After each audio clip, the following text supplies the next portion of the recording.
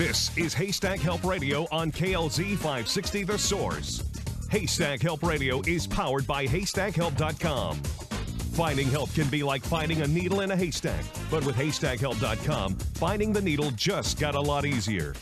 Now, the host of Haystack Help Radio, Chris Kane. Welcome back to our second hour of Haystack Help Radio. Again, my name is Scott Watley, filling in for my partner, Chris Kane. I want to thank you for joining us. Our number is 303-477-5600, and we are here to help you, and that's what our show is all about, and we've got an action-packed hour. We have Claudine Champagne going to join us here momentarily with Handyman Connection, and then we'll be speaking with Bonnie Bowles with Wills and Wellness and talk about guardianship and protecting your kids. Well, we'll go right to the phones and talk with Bonnie Bowles. Bonnie is with Wills and Wellness. And Bonnie, how are you? Doing good, Scott. How are you? Good, good. I know you've had a busy day today as we talked this morning, so we want to thank you for taking a few minutes with us this afternoon. Absolutely. Well, you know, Bonnie, you do a great service, and I know you do a lot of free talks around the community, and I'll let you talk a few minutes about that. But the thing we kind of wanted to talk about today was about guardianship and protecting your children. And so I'll let you pick that up wherever you want to.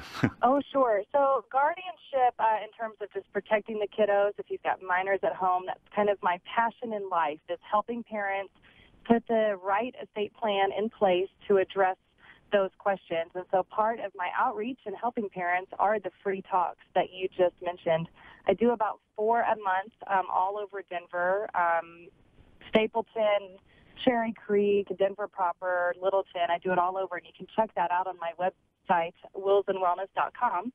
And in terms of guardianship in particular, I've just launched something that will really help out a lot of parents, which is naming your guardians for free. So you can go on and at least get something basic written down and signed.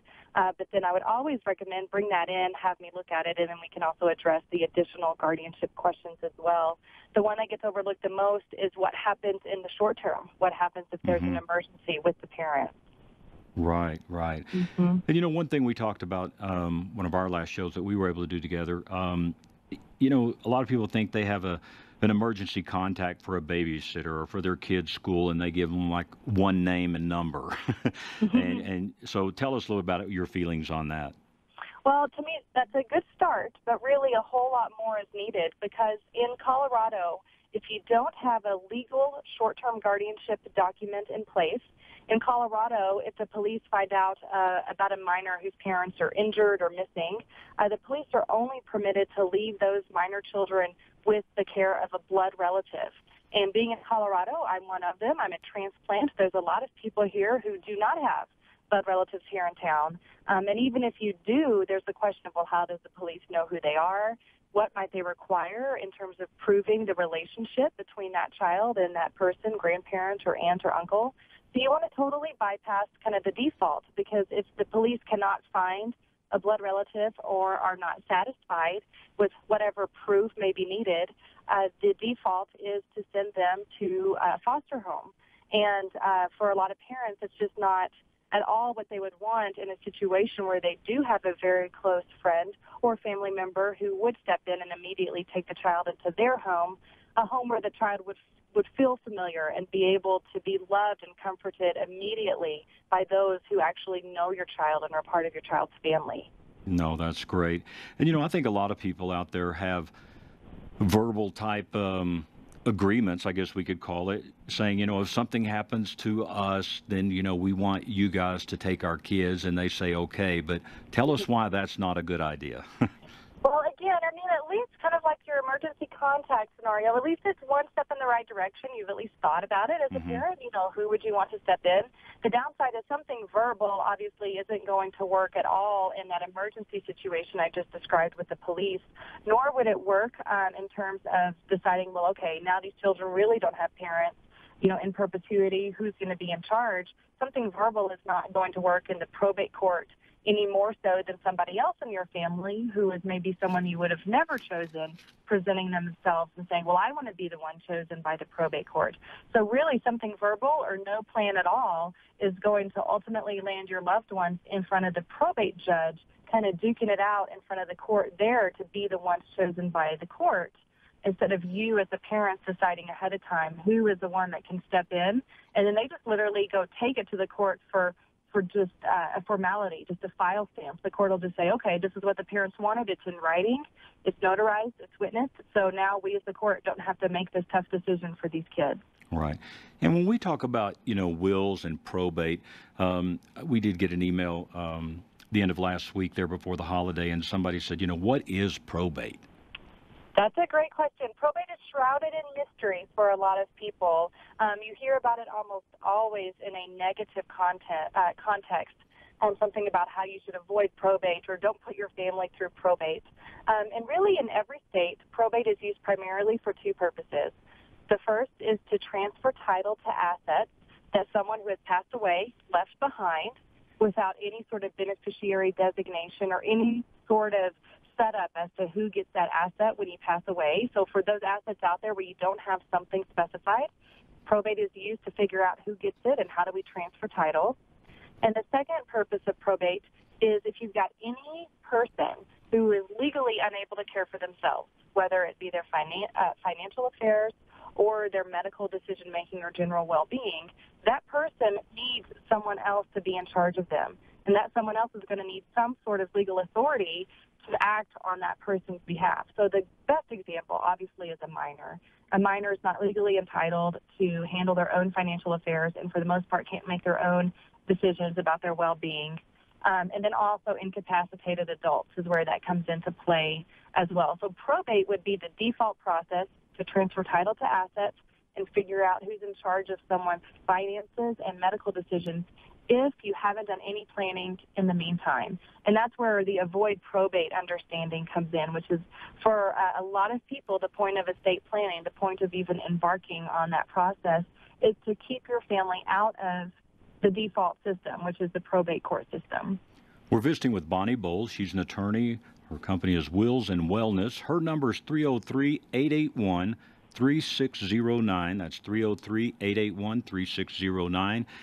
And her website will help you immensely, and she and I talked about her first couple of shows. Most of us have nothing written down, and we need to. And, I actually had a friend of mine that was listening to our show a few weeks ago, and he said that he loved the idea where you talked about where if somebody wanted to contest something in the will and they got nothing.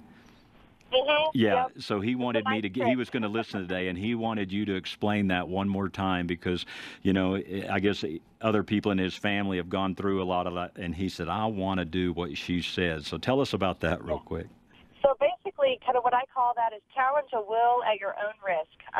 Basically, let's say you've got a set of parents who have 3 children, and one of them was just a needier child, more so than the others, and received a lot more from the parents along the way in their lifetime than what the other kids got, just in terms, financially.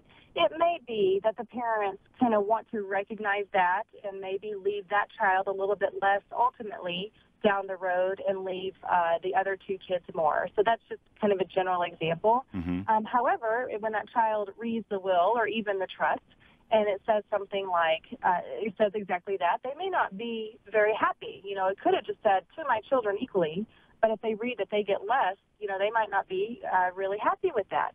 So then what they could do is try to challenge that will or trust on the basis that, my parents didn't know what they were signing when they signed this. So they must not have realized that this is what it said, and they really meant to leave everything to the 3 of us equally. Well, that particular beneficiary is going to be in a catch-22 because with the specific type of provision that I put in, frankly, all my estate plans that I draft, it basically says that if a beneficiary challenges a will or trust and loses, they forfeit whatever they would have gotten in the first place. Wow. So then it becomes kind of an incentive to be, don't mess with the trust documents. I knew what I was signing. Right. Now, obviously, if they challenge it and win, that's a totally different scenario because then there must have been some issue where the parent didn't know what they were signing or weren't legally capacitated or something like that. Right. Mm-hmm. Bonnie's number again is 303-881-3609. Our website, willsandwellness.com. And Bonnie, when you do these talks, what are the main things that you find people are confused about or they never really think of? Well, probate is kind of the number one, I should say number two confusing thing at talks. And when I open up my talks, which are an hour long, I always clarify up front what is probate. So that way, when I talk about this is how you avoid probate, there's a real good understanding about the point I'm trying to make. So that's a confusing point that I try to clear up. And the other one that I run into a lot is a trust versus a will.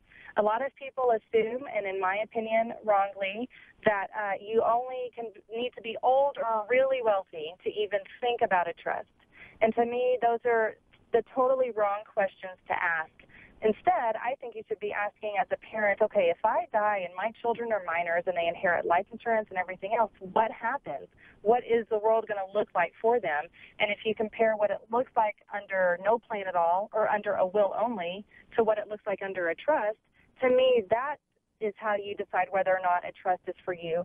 So I go into exactly how a trust works, and that there are many trusts out there that exist. I explain specifically the one I'm talking about versus other trusts that can do more complicated and sophisticated planning. So I go into all those details so that you can ultimately walk away with what I hope is a good understanding about what is a trust anyway.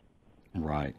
And, since I met you a few months ago and we started talking about a lot of this, I've talked to a lot of my friends about it, and a lot of the husbands said, well, my wife, she kind of knows what to do, and she can just handle everything for me automatically. And again, there's some things there that may not be true in some cases, correct?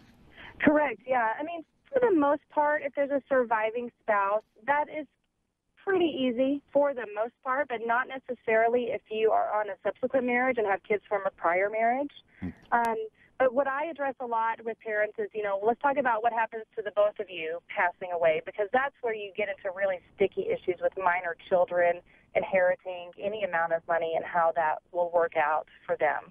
But if you do have a blended family, then it is still very important and not just rely on the fact that, I've got a surviving spouse and they'll take care of it. Because it may be that either the surviving spouse's family or that surviving spouse or your kids from a prior marriage could get totally cut out of an inheritance ultimately, and that just makes for not very pleasant Thanksgiving dinners. Yeah, for sure. Okay.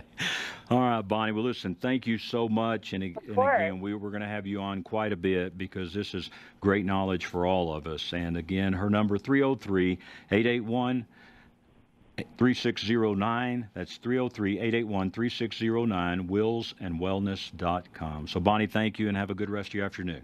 Thank you, Scott. You too. You're listening to Haystack Help Radio. We come back, we'll have Paula Nigro on with group insurance analysts and talk about health care. So give us a call, 303-477-5600.